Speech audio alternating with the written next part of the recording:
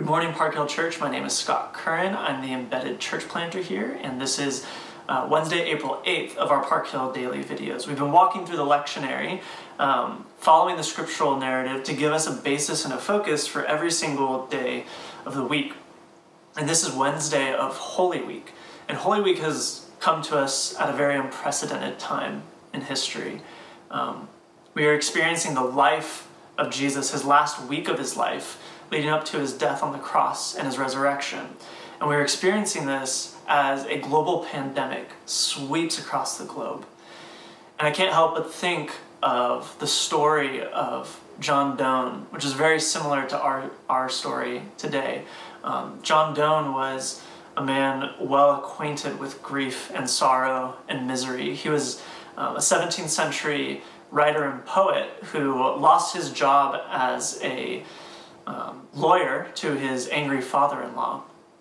And years later, after no work, becomes an Anglican priest. But only a year after becoming an Anglican priest, he loses his wife and is left alone raising 7 children. Then a couple years later, John Donne is diagnosed with the bubonic plague in the year 1623. He had noticed that spots had been developing all over his body. He actually ended up having typhus instead of the bubonic plague, but he was still fighting for his life as death swarmed and engulfed his surrounding town. Lying in his bed, he could hear the church bells ringing, counting off each death every single day. He had actually thought that in his condition that his friends had told people that he was dead and that these bells were for him, but it was actually, he realized, for his neighbor. But what he did come to realize was that, no, these bells may not be signaling his immediate death, but they were a reminder of his imminent death to come no matter what. And I've been thinking about that as sirens from ambulances drive by. People are being reminded of those who are being carried off with a deadly disease, but also that those sirens one day will come for us. And it is a part of the human condition to die. And John Donne, like us, went through the process of asking these questions that come to mind when we start to experience suffering at a very deep and real level. Those questions that come to us when we are experiencing grief and loss is, why me? Why my family members or my friends or my loved ones? Why would God even let this happen? Is God punishing us? And what I've come to realize very recently, actually, is that the Bible rarely addresses the questions of the cause of suffering or why do we suffer, but rather it spends most of its time addressing the question, to what end? To what end are we suffering? I mean, we see it in the book of Job. God takes full responsibility for running the universe. But he doesn't care about,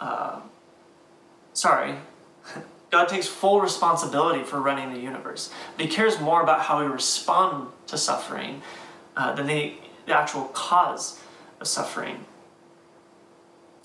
So in our passage today, to the question, what end? We see in the book of Job that God takes full responsibility for running the universe. But what he cares about more is how we respond to our suffering. Do we see suffering as pointless pain, or do we see it as pain that can be redeemed? And our passage today comes from the book of Hebrews. Leading up to the passage, the author writes about all those who have come before us in the faith and how they are great examples. And some of those people, actually all of them, experienced suffering. And some were saved from their suffering. Some were redeemed out of their suffering in their life, and others were not. And it's toward the end of that list where we see all those people who did not get saved from their suffering. We read this: there were others who were tortured, refusing to be released so that they might gain an even better resurrection. Some faced jeers and flogging and even chains and imprisonment. They were put to death by stoning. They were sawed in two. They were killed by the sword. They went about in sheepskins, goatskins, destitute, persecuted and mistreated. The world was not worthy of them. They wandered in deserts and mountains, living in caves and in holes in the ground. These were all commended for their faith, yet none of them received what had been promised, since God had planned something better for us, so that only together with us would they be made perfect. Suffering is something that many in the family of God will become acquainted with in their life. But our sufferings are not meant to be wasted. In suffering, God meets us and points us to something far better than ourselves. And this is where our passage today in the lectionary comes to us. It's Hebrews chapter 12. On the coattails of chapter 11 in this long list, we read, "Therefore, since we are surrounded by such a great cloud of witnesses, those who were rescued from their sufferings and those who actually died in their suffering." So, we are surrounded by such a great cloud of witnesses. Let us throw off everything that hinders and the sin that so easily entangles. And let us run with perseverance the race marked out for us, fixing our eyes on Jesus, the pioneer and perfecter of faith. For the joy set before him, he endured the cross, scorning its shame, and sat down at the right hand of the throne of God. Consider him who endured such opposition from sinners, so that you will not grow weary and lose heart. This is where John Donne found his suffering being redeemed. And this is where we can find our suffering being redeemed. It says that for the joy set before him, Jesus endured the cross. Jesus didn't put on a fake smile to pretend that he was happy while he was suffering.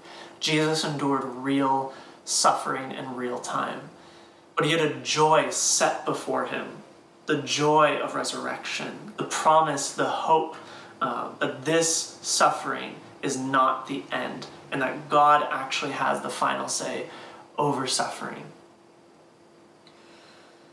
But we were reminded that this joy is far greater than our present suffering, and our world is experiencing real suffering.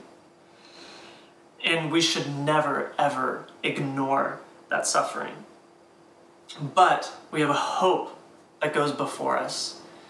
Jesus, our hope, the pioneer, the one who blazes the trail for us in hope.